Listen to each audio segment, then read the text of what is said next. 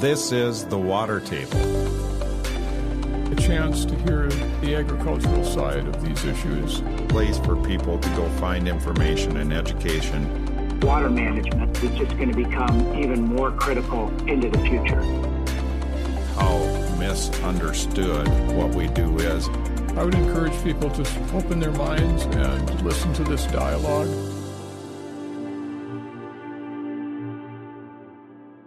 This is Kent Rodelius coming to you with another episode of The Water Table. We're excited today to have a good friend of ours, Jeremy Donabauer, someone I've known for years, to talk to us about his business and about wetlands and wetland banking and mitigation, and just a lot of questions that you might have. I met Jeremy back in I would say it was the mid-2000s, where Jeremy and I got acquainted. I was traveling my territory and kept hearing about a young guy who was helping a lot of farmers with wetland issues and compliance issues, and arranged a meeting, and Jeremy and I became friends and have stayed in contact since that time. So welcome this morning, Jeremy. Yeah, thanks, Kent. Thanks for having me.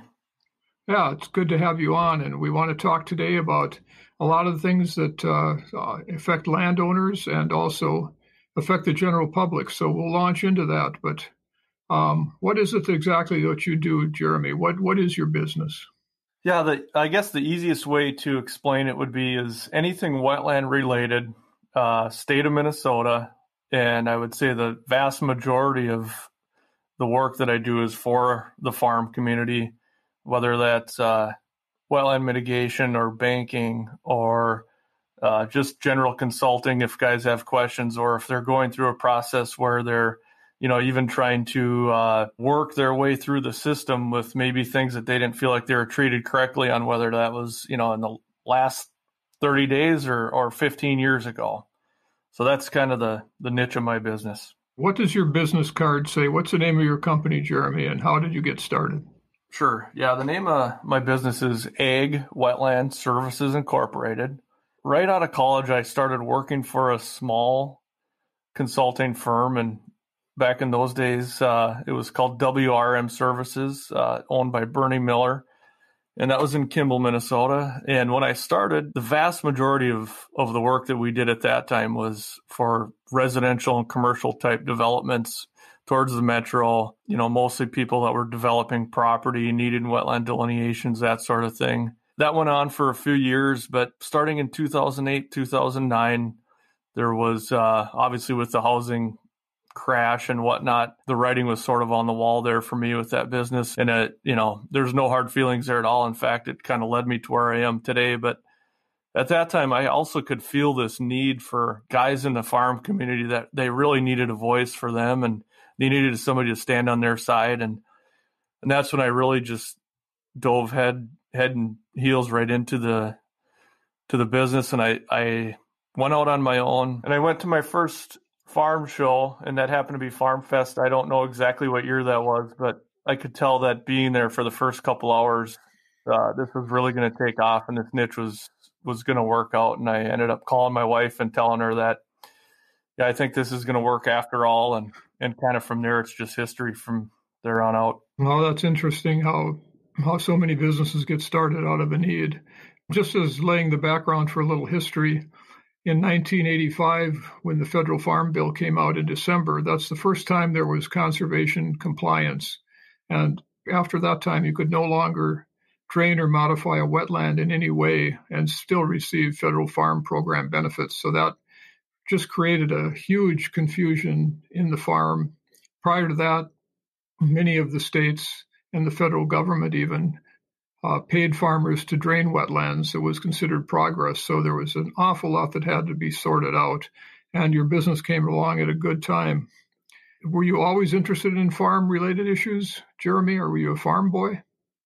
I actually grew up being the son of third-generation well drillers. So I was 12 to 18 years old. I was on the back of a drill rig just about every day in the summertime, and I, grew up in the country, played amateur baseball, that sort of thing. So, I always kind of had an affinity for that type of thing, but that's kind of where I got started when I was young. Sure. So there's lots of things that we could talk about today. First off, you were helping farmers sort out what their rights were and what they could and couldn't do with Swamp Buster and the modification of wetlands. A lot of people, a lot of our city cousins don't understand how heavily regulated drainage is or water table management. Can you speak into that a little bit, Jeremy, some of the things you dealt with? Yeah, sure. I've kind of coined this myself a little bit, but I feel like I'm almost a wetland psychologist sometimes when it comes to that sort of thing. But with the federal farm program in 1985, coupled with the 8420 rule, the WACA standards in Minnesota, there are significant protections of wetland in the state of Minnesota. And I think it's a good thing, but it's also something that is challenging to navigate through. And that's where obviously somebody like me comes into play here. But those two rules, if you want to call them, coupled together, really have significant protection. Absolutely. And the WCA is the Wetland Conservation Act, and that's the Minnesota rule that's even stricter than the federal rule. So there are lots of regulations, and it's those regulations are often seem to be more enforced up in the prairie pothole region of Minnesota, North and South Dakota. Would you say that's true, Jeremy? Yeah, obviously the Wetland Conservation Act, that's just Minnesota only. There's definitely major compliance within the state of Minnesota with the Farm Bill and the Wetland Conservation Act. I think it's a good thing. I think guys should do their best to follow those rules and follow along with that. And I think that's been the evolution that we've seen, where people have figured out what they can and can't to do. Farmers, I think, want to farm the good land, and they're willing to buffer and do a lot of things on the soils that aren't as productive. So there's been a lot of sorting out and a lot of adjustments. How have you seen the regulations change and alter your workload, Jeremy? Yeah, and recently I would say I guess I should back up maybe a little bit, but starting when I just started really doing most of my farm work, it seemed at that time there wasn't a lot of knowledge, even with some of the agencies. There was a lot of fighting, and using the term wetland wars, I think that too also was something back in the 2010, 2012, in those years, it was a battle. It really was. But I would say over the last 5 years, I think just with even the education of the farm community and sort of the attitudes of the agencies, I think has been a lot better. And it's been actually a breath of fresh air to work with both sides. I would agree with you 100% on that. During those years when it was all being sorted out, the NRCS, which was formerly the SCS, went from being a helping hand to the farmer to someone who had to regulate and enforce wetland compliance. And it really got kind of tenuous and a lot of bad feelings between those agencies. And I think we've seen some of that healed up, don't you, Jeremy? Yeah, there's no doubt. And I think it's a good thing. And I think a lot of that has to do with also, like I say, guys being a little more educated with what they can and cannot do. And like you say, can't farm on the good ground. And, even if there's a marginal spot nowadays, there are avenues to mitigate those small FWs, maybe a spot that's a half acre that traditionally is farmed all the time anyway. And go ahead and replace it somewhere into a wetland bank that is just well suited to have great habitat and great benefit for the land. Well, that's a good transition point for us. If we pivot and talk a little bit about what's really going on the farm right now, there is a lot of that marginal land that was attempted to be drained, and a lot of that has now been converted back into wetlands, restored to wetlands. There's hundreds of thousands of acres that have been restored in Minnesota. And there's also a banking mitigation process. And I think that you indicated earlier, Jeremy, that's where you're spending a lot of your time now. Tell us about wetland banking. Yeah, it's really neat. It is the majority of my work now. Generally speaking, the way it works is that if you have, let's just say, a half acre or an acre wetland, I mean, it doesn't matter how big, but that's the typical size that I work with, that, you just go around every year and the combine gets stuck, every other year, and it doesn't get planted that great. And those are the areas that I think are just prime to be mitigated. And the way that works is that there's also these properties out there or pieces of land that we are developing into banks, which you restore the wetland, and in turn you're able to sell that credit back to somebody that wants to impact their wetland or wet spot. And it's just I think it's a win-win. It adds habitat. And not only that, but the habitat that gets added is held at a higher standard to get an approval. So when you go to mitigate for that small spot, you're gaining more function and value in the spot that you're mitigating it to into the wetland bank. I would say those are really steps that people don't know much about and don't understand. What are the most common misconceptions about wetlands and agriculture and banking? I think that right there is, to me, what I see is probably the biggest misconception from an outsider looking in, is that if somebody drives out into rural Minnesota and they see a tile plow out in the field, and you know what, maybe they are going through a wetland area. What I think sometimes they don't understand is that for that project or that farmer, he, in all likelihood, went and purchased credit out of a wetland bank that now just has this better function and value instead of this, half acre spot that is getting farmed over every year anyway. And so that's probably, in my opinion, the biggest misconception from an outsider looking in. How many wetland banks are there in Minnesota? I'd have to count. There's a lot. Just shooting from the hip, I'd say right now there's probably over 50 for sure, probably more like 80 to 100. But there's also a side of the wetland banking program in Minnesota that deals only with agricultural banking. And it's a way to try to keep the prices down to where you're not competing with the commercial impacts towards the metro or, larger areas, larger population areas, to try to keep that cost down and still mitigate for valuable, let's just say, habitat areas. If I'm a landowner and I want to mitigate some wetlands, what is the process, Jeremy? Do I call someone like you and say, look at my paperwork, and where do I find out how to purchase acres, and what's the cost, and do you have to do it within the same area that you live in? What are the do's and don'ts? Yeah, I think the best thing is to get a hold of somebody like me just to navigate the process. For what I would charge to help somebody through that process, I think is well worth it. It's rare that I'll have somebody that says, no, I'll try to go ahead and do this on my own. But each area of the state is different. And where you impact also dictates where you have to purchase your credit. And so there is a definite higher value on, let's just say, any water that drains to the Minnesota River. That's Bank Service Area 9.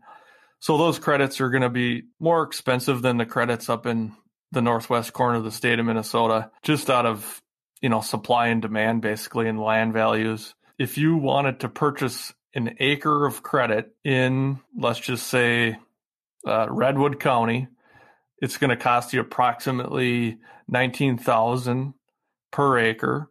Plus, there are some fees that the state of Minnesota gets on there with the collection of and administering the wetland bank program.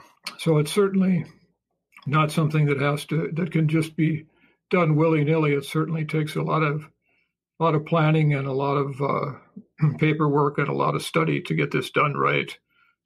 It's, and like you say, it's probably pretty critical that someone helps navigate like that, and it's not something that you can just do on any piece of ground. Yeah, it has to be the right spot. An added benefit of mitigating or draining 1 acre of wetland that's, maybe marginal to begin with, is that you're not only gaining the benefit of the drainage within that 1 acre circle, you're gaining the benefit of drainage for your setback all the way around that too. So in a 1 acre circle, you might add 2.5 acres of actual good drainage to that area in an area that, maybe the setback was 130 feet. Well, now you're losing an acre plus the 130 feet of drainage. So to me, that's the big benefit. Sure. And is the mitigation to a wetland bank, is it 1-to-1 or does it vary? Yeah, it is 1-to-1. For ag purposes in the state of Minnesota, it is 1-to-1. We can get into other commercial things, but generally the commercial industry is 2-to-1. And that's one question I had, Jeremy, was who's using wetland banks more at this point? Do you think commercial development or housing developments or ag? It's hard to say. There's another corner of the wetland banking industry too, and that's for state and local municipalities that for construction of roads. That seems to be taking a lot of the credit away these days. But for me personally, I think the vast majority of what I work with is ag related stuff. So you could help somebody that was interested in starting a bank or someone that was interested in using a bank. Is that correct? Yeah, absolutely. I really enjoy starting these bank projects too, to develop them. The one thing that I will preface a little bit though is it really takes the right piece of property to do this at. You can't just, say, hey, I want to go develop wetland credits and get the scrapers and the backhoes out and start digging. It really needs to be a prime site. And I will look at at least 10 to 15 sites before I actually say, I think it's worth going ahead to start spending your money on consulting and surveying and engineering to go after this. So it does take the right property. Jeremy, are these state-run programs or federal programs, or how does that work? For the agricultural side of things is state-run.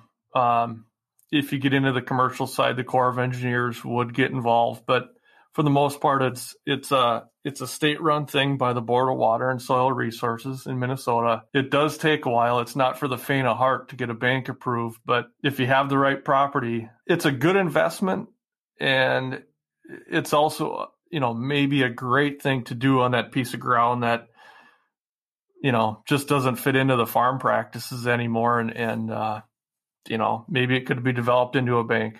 Well, that's really interesting. For quite a while, there was a discussion among scientists that can you build a wetland bank that's credible and functional wetlands? You kind of alluded to a little while ago that you really feel like they've solved that. Yeah, just the standards nowadays that the state of Minnesota and if you go the commercial route, the Corps of Engineers has to develop these banks. I mean, it's stringent. And you don't get your credit overnight. If you're going to develop, let's just say 100-acre site, you only get 20% of your credit over, generally speaking, a 5-year period. And you have to meet all these parameters along the way of vegetation and is the hydrology there. All those things have to be met before your credits even get released.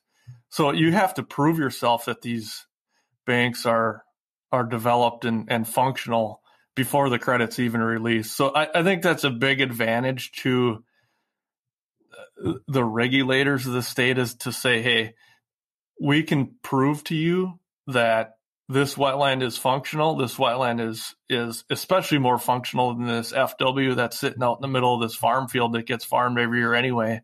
They can show that the value of this bank has proven itself. Absolutely. And it's really important, I think, the message from coming from the landowners. This time of year, like you said before, you might see a farmer out or a contractor out in the ground installing some tile, or might look like he's doing something that he shouldn't be doing, but it is heavily, heavily regulated by the federal and the state government. And to do anything like this wetland banking is even stepped up from that. And so there's really good things going on. But I think one of the huge benefits is the habitat side of that, don't you? Yeah, absolutely. And what you do is you're able to consolidate these small half-acre to acre wetlands that are probably going to be farmed when they can anyway into maybe an 80-acre site that is just all habitat contiguous instead of these little spots here and there dotted across the countryside that, maybe they provide a little bit of value to a migrating duck for 14 days out of the year until it dries out anyway. But now you put it into this 80-acre site where, it's just a benefit across the whole landscape for everything. I think one thing that's going on as well, Jeremy, is there's a really a change in the thinking of the farm community about water quality and the responsibility and trying to figure out where we're heading in the future. There's a lot of work being done with edge of field practices and things like denitrifying wetlands. And we have a lot of things that we can do to really help improve the landscape. And it's a win-win for everyone. It's a win for ag, and it's also a win for conservation and just the beautification of the land. Yeah, no doubt about that. Jeremy, as we kind of move to wrapping this up, what do you think will be the next issues that the farm community faces? Do you think there'll be water or regulatory or a combination, new regulations? Where do you see that headed? That's hard to say. I mean, over time, I've seen it go from just, I think, an understanding between the farmer and the agencies, like we talked about 10 years ago. I think that was a big step in the right direction for everybody. I think everybody should try to understand where each other's coming from. And I think we've gotten there now to where a point of, if we just, on both sides, just do our jobs and follow the rules, I think we can all get along. As far as new regulations go, I don't see anything coming. I don't see anything that's scary or for either side. Right now, it seems pretty stable. That's been a huge win for the farm community and for the whole general public, is that some of that is really laid down, and we're working together and figuring some solutions out. But we have a lot of ground to cover and a lot of things to do to keep ensuring water quality. Water quality is not going to go away. And I think probably with the new administration, there's going to be some refreshing of some WOTUS stuff, the waters of the United States, and some of those things. So we're going to have to pay attention and keep finding solutions. And it's interesting to talk to you today about how your business has changed. Just sum up for us a little bit, Jeremy, on how you would say your business has changed over the years. Yeah, I think 10, 12 years ago, I also had a little more fire in my belly then too. But back then, I would take any fight. If you brought a fight, I would take a fight, and I'm very competitive, and I don't like to lose, and I'd go in there and I'd fight hard and I'd work real hard for the landowner, and I still will today. But those sort of fights, they've kind of gone away, which is good, and it's now turned more into this, hey, I've got this acre, what can we do with it? Or, hey, I've got this piece of ground, can we develop it into a wetland bank? And it's more fun, and it's a little less stressful. We don't really see those really volatile situations raising their head that much anymore. There's been a lot of education on both sides, and farmers have become more reasonable, as well as the regulators, I think, and it's not really the issue it once was, but always seems like there's things to be working on. No doubt. Just as we close this out, do you have any parting thoughts, Jeremy?